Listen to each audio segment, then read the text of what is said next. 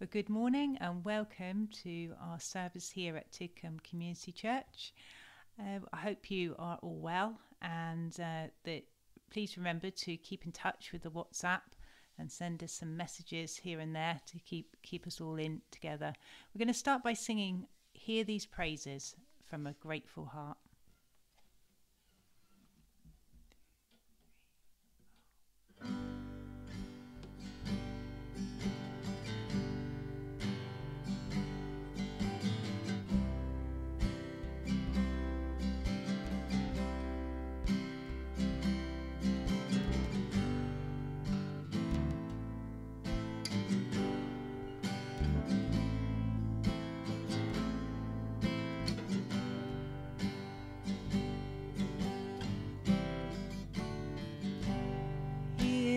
Praises from a grateful heart.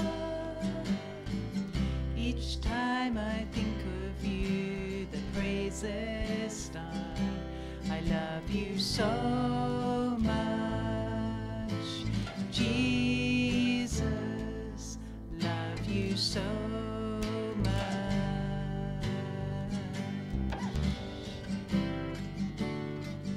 And Lord, I love you, and my soul sings in your presence, carried on your wings. I love you so much, Jesus, love you so much. How my soul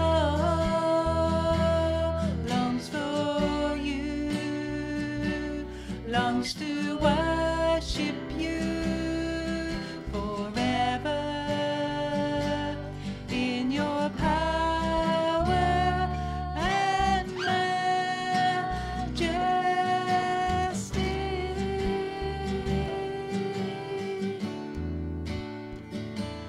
Lift my hands, lift my heart, lift my voice towards the heavens, for you are my sun and shield.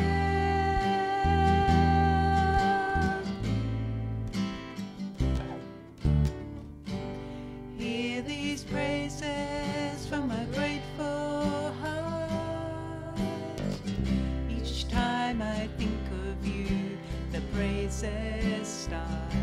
I love you so much, Jesus, love you so much.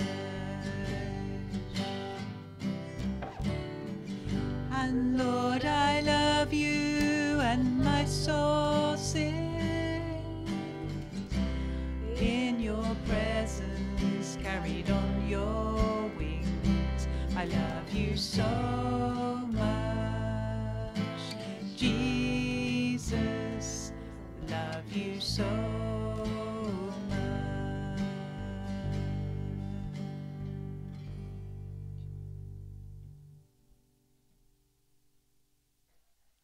Let's just pray together. Father God, we have just sung there, hear these praises from a grateful heart, and how when we think about you, the praises start. And Father, at the start of this time together, we just want to think about you. Think about your grace that's been given so freely. Thank you for our eternal life that we have in you. But thank you too for the purpose and meaning you give to life every day. And thank you for being with us now. In Jesus' name, amen. Well, surprising gifts.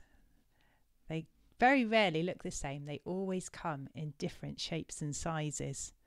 But these days, they're not always quite so surprising. I remember when I was young at Christmas, we used to write a list down on a piece of paper of the things that we might like to get. And these days, those lists have become a little bit more comprehensive, and we browse the web, don't we? We create our links to the things that we'd like, and then hopefully we'll get exactly what we want.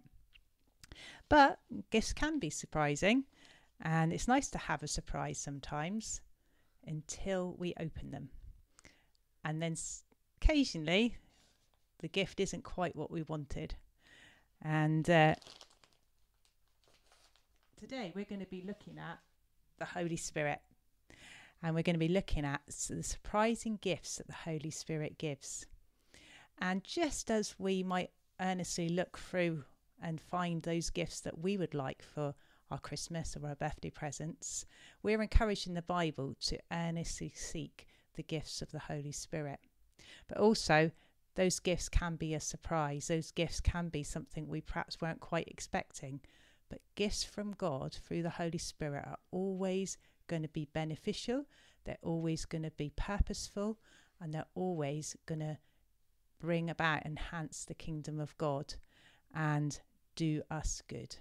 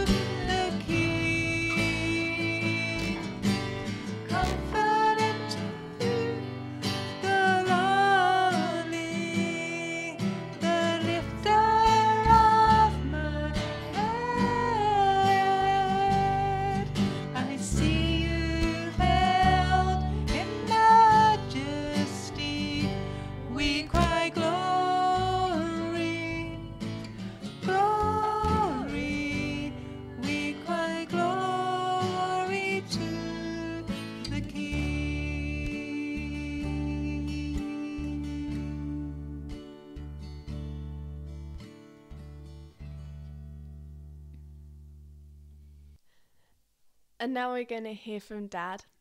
Well, hello everybody, and it's been quite some time actually since we've met together, and I hope you're well and keeping safe. But it's it has been some time that we have met together, which is really strange, and it's also been some time since I've actually spoken. So bear with me as we run through what we're going to talk about today. It's quite an interesting subject, but actually something that is really important for us as Christians to really grasp. And Cliff has set the scene for us when he was talking about receiving the Holy Spirit. And as Cliff said, receiving the Holy Spirit is something that we should earnestly desire, should earnestly seek. And what we're talking about today is exactly the same. It's actually, again, earnestly seeking the gifts of the Holy Spirit. And so,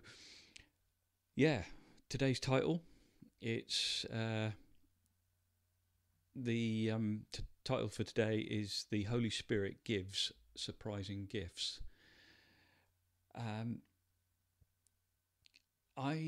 When I was given this subject, I need to sort of just explain, to start with, that actually when I was given the subject, I thought that the subject would actually be looking at the gifts and breaking them down and actually explaining what the gifts are all about. But we're not going to do that today. I think that would be good to do at some point. And so I'm hoping that we'll be able to do that. But what we're going to do is just run through and actually just look at the gifts, but look at them briefly and explain why the gifts are there. And the gifts are there basically to empower the church, to instruct, and to give help to us as the church to function as the church in many varied ways. So that's the whole point of what we're trying to get over today. And as the title says, it's the Holy Spirit gives surprising gifts. So as a way of introduction, which has sort of been done already, that is what we are looking at today. So the reading for today actually is 1 Corinthians 12, 1 to 11. And that is what I'd like to do now is actually just read that. So it's, if you have got your Bibles and you want to turn to it, it's 1 Corinthians 12 and reading from verse 1. Now, about spiritual gifts, brothers, I do not want you to be ignorant. You know that when you were pagans, somehow or another, you were influenced and led astray by mute idols. Therefore, I tell you that no one who is speaking by the Spirit of God says, Jesus is cursed, and no one can say Jesus is Lord except by the Spirit. There are different kinds of gifts, but the same Spirit. There are different kinds of service, but the same Lord. There are different kinds of working, but the same God works all of them in all men. Now, to each one, the manifestation of the Spirit is given for the common good. To one, there is given through the Spirit, the message of wisdom. To another, the message of knowledge, by the means of the same Spirit. To another, faith, by the same Spirit. To another, gifts of healing, by that one Spirit. To another, miscellaneous powers. To another, prophecy. To another, distinguishing between spirits. To another, speaking in different kinds of tongues. And still another, the interpretation of tongues.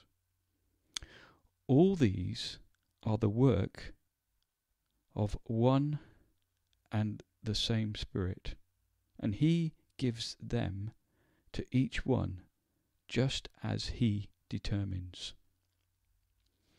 Okay, so that is found, just to confirm, in 1 Corinthians 12. And it's something that we have all read, I'm sure. And it's quite interesting, isn't it? Because we all like gifts. And some gifts that we receive, we like more than others. And I'm sure that we've all had gifts that we've really wanted. And we've all had gifts that perhaps we could take it or leave it. And that's the way it is with gifts. You know, sometimes we receive gifts that actually, okay, yeah, I've received that gift and that's really nice, thank you. But actually it's not something that necessarily I've really, really, really wanted. And so today we're looking at gifts that are given to help us function as a church, as a body of believers in varied ways. So, yeah, the gifts.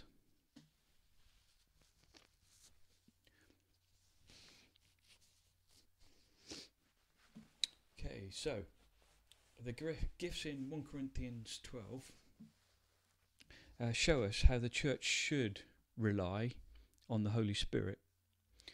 Should rely on the Holy Spirit to lead us and guide us, to show us the way forward. Cliff has already told us that we need to be filled with the Spirit, the Holy Spirit. And he's also mentioned one of the gifts that we read there in 1 Corinthians 12.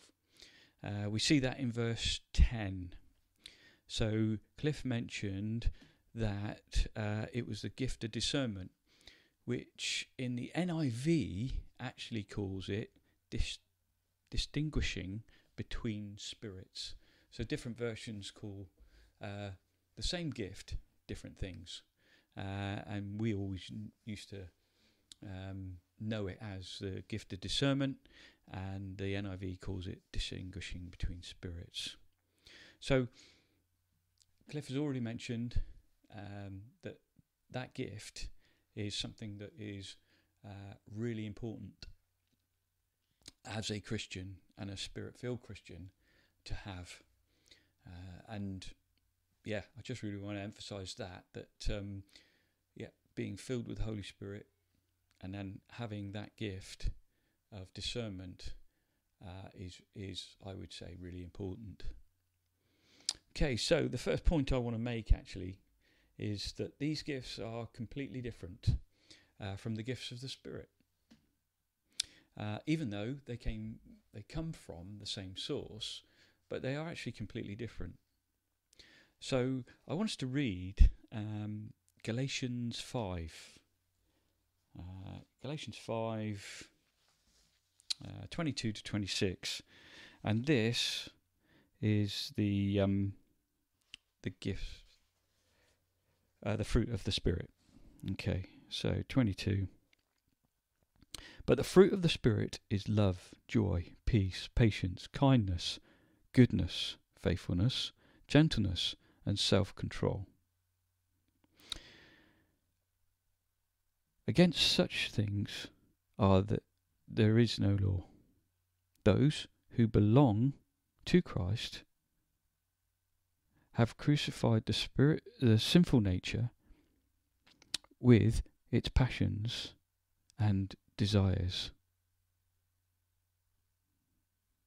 Since we live by the Spirit, let us keep in step with the Spirit. Let us not become conceited, provoking, envying each other. Okay, so Galatians 5, 22 to 26, and it's the fruit of the Spirit. And it shows us how we slowly become more like Jesus by putting the fruit of the Spirit into action day by day. The Spirit's fruit should help us to grow as Christians day by day.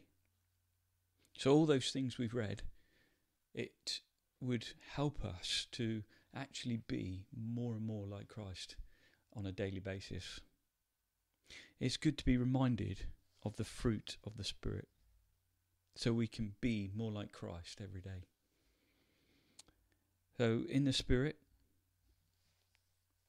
the Spirit is generous with his gifts to us in completely different ways. And really, that's the whole point of 1 Corinthians 12.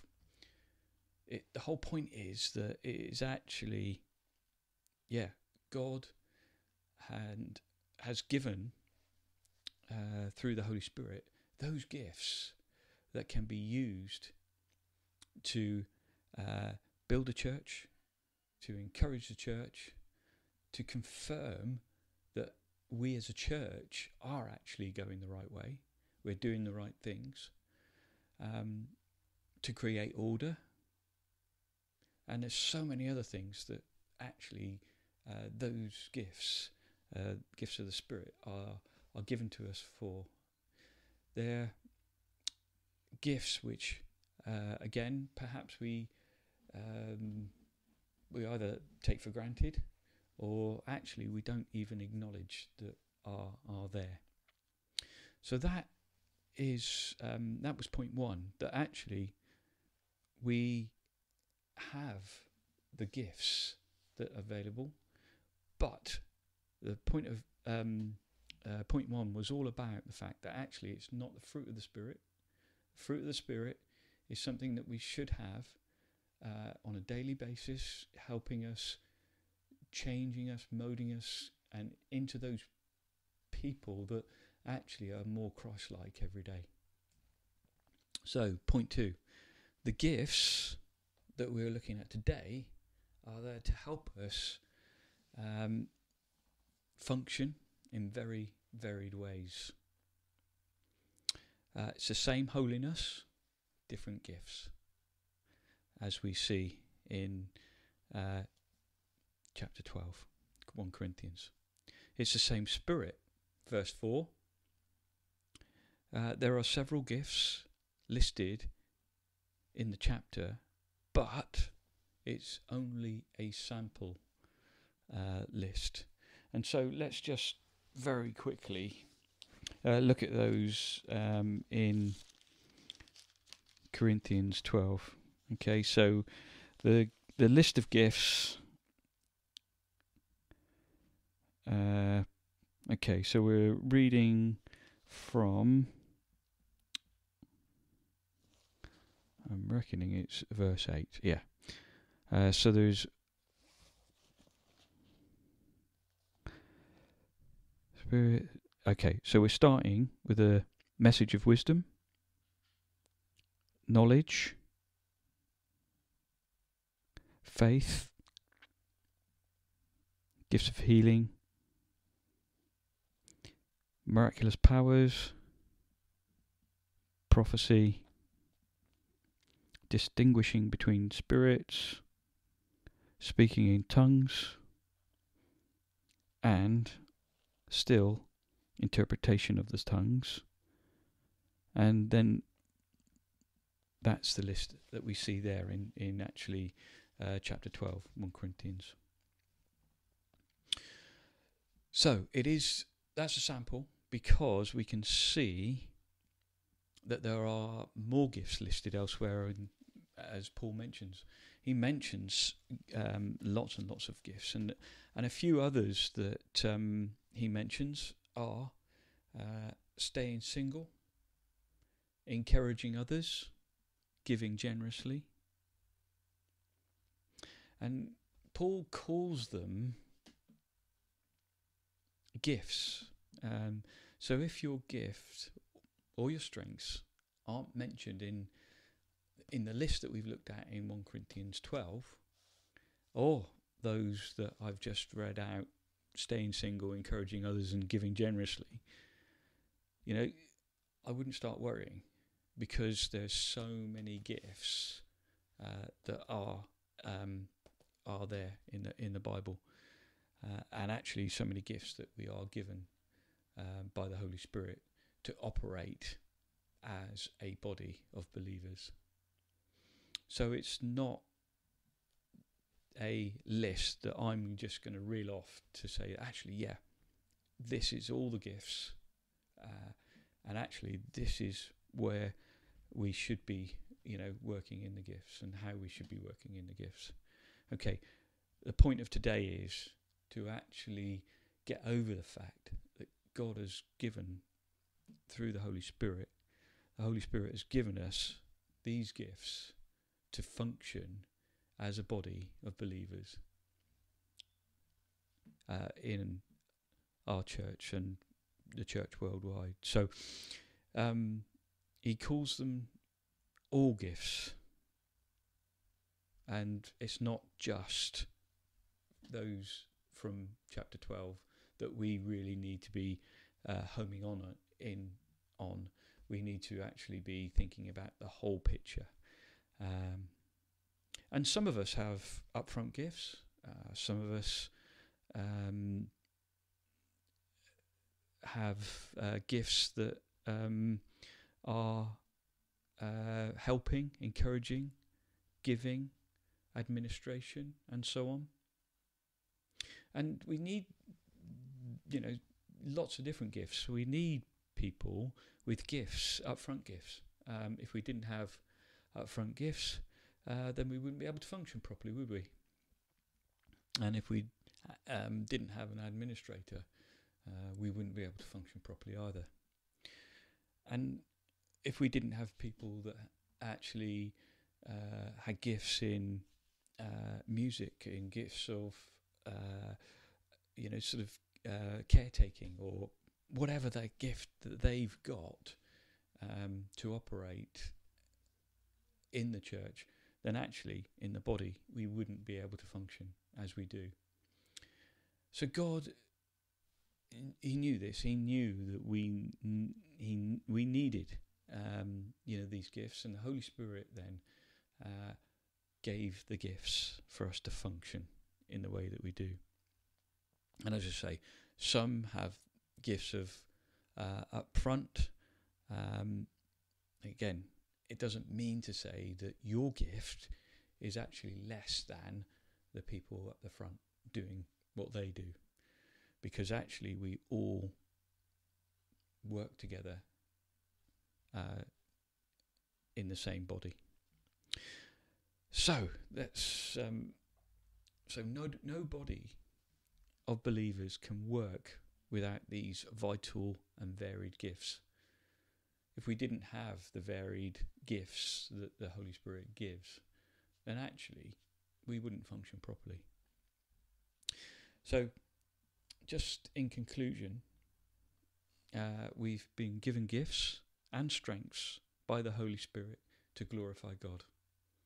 I think that's really important. Okay, it's not for our glory. It's not for the church's glory. It's actually to glorify God.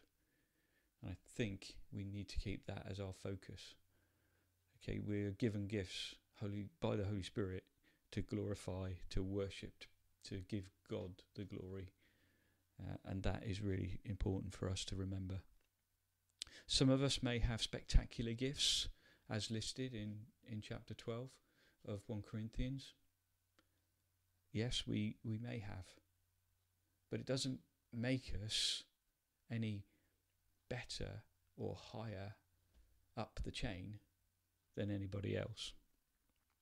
Because others of us, our gifts may not be so spectacular, and we need to let those gifts be operational as well, so that everybody is using their gifts that they've been given by the Holy Spirit to actually help us function as a church, as a body of believers. So, those gifts help us work together so that the church grows together and glorifies God at the same time. So we've got this twofold thing going on, that actually, we're operating the gifts of the Spirit, and the church grows because of it, and we glorify God at the same time. Now, this is really important to grasp, that we are God's people, we are God's children, and He loves to give us great gifts. Now, we find this in Mark. I should have mentioned this just now, but I don't know if you remember, in Mark it tells us that God is wanting to give us good gifts because we're His children, and as Cliff mentioned, we wouldn't give our children a serpent, we wouldn't give them a snake, if we love them. We might feel like it sometimes, but actually we wouldn't, because actually ultimately we love our children. And this is the same with God. God has given us these gifts to grow as a church and to glorify Him at the same time. Okay, there's just one thing I'd like to finish with on the conclusion there, and it's a quote, and it says, "We'd fall apart without tendons and seize up without cartilage." And that's so true, isn't it? Yeah, we work together. We are bound together to, again, grow together, to glorify God together. And I just feel it's really important that those gifts are actually operated. Those gifts that we've been given are put into action. We've got so much to glorify God for because of the gifts that He's given us. And I think it's really good for us to just think about that, and actually just realise that God has been so generous with the talents, with the gifts, with the strengths that He has given us through the Holy Spirit. Now, a few days ago, I came across in my Bible reading, the Bible reading notes, and actually I was really encouraged by it, because it actually really confirmed what I was actually going to be talking about today. So I want to read that to you, and some of you probably have actually, more than likely, if you read the same Bible notes as me, you would have actually sort of heard this. But as I finish, I just want to read this so that you get a real sense of what this is all about. Okay, so the title is actually A Lorry Driver's Hands. Okay, it's based on the scripture of Romans 12, verses 3 to 8. We have different gifts. If it is to show mercy, do it cheerfully. That's the verse that comes out in Romans 12. Okay, so the news came as a shock. Having already survived prostate cancer, my father had now been diagnosed with pancreatic cancer. To complicate matters, my father is my mother's full-time carer. So attending to her chronic illnesses, with both parents needing care, there would be some difficulties in the days ahead. After flying home to be with them, I visited my parents' church one Sunday. There was a man named Helmut he approached me saying he'd like to help. 2 days later, Helmut visited our home, with a checklist. You'll need some meals when the chemotherapy starts, he said. I'll arrange the cooking rota. What about the mowing? I can do that. And what day is your rubbish collected? Helmut was a retired lorry driver, but to us, he became an angel. We discovered how often that he helped others. He helped single mothers, the homeless, the elderly. While believers in Jesus are called to help others, some have a special capacity to do so. The Apostle Paul calls it the gift of mercy. Romans 12:8. People with this gift,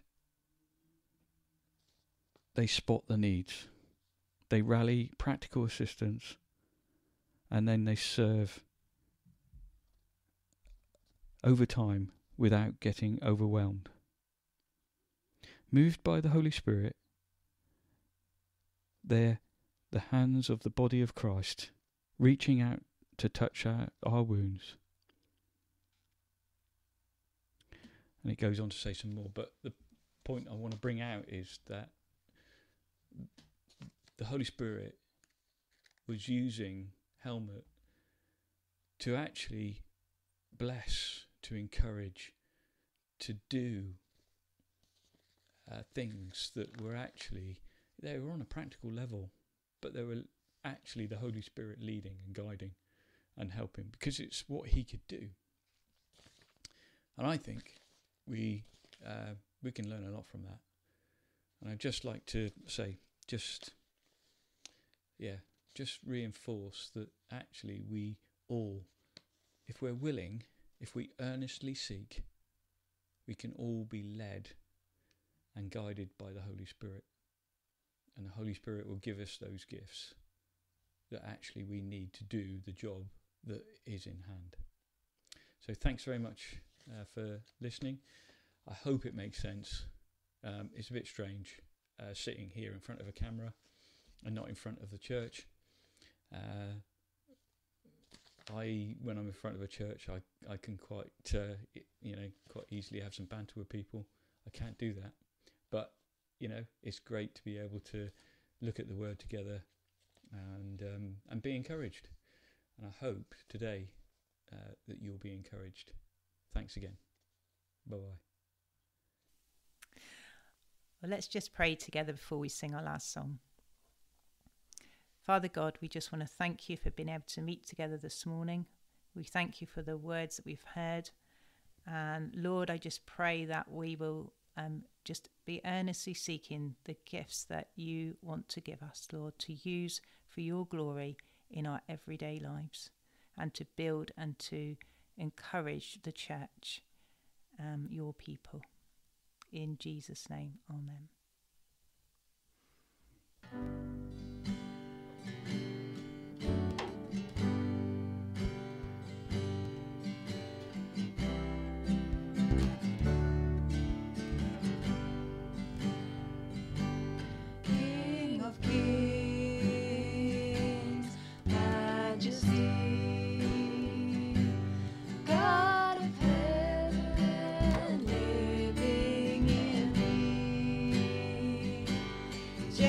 To say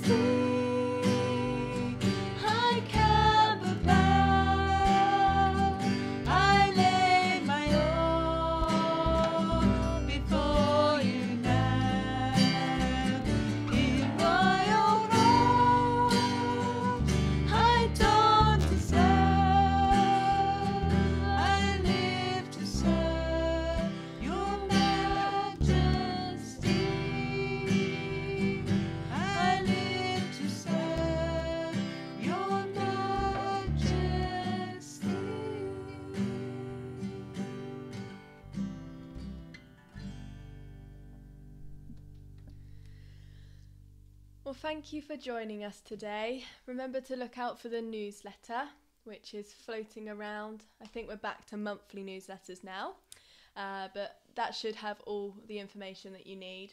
And we look forward to seeing you again next week.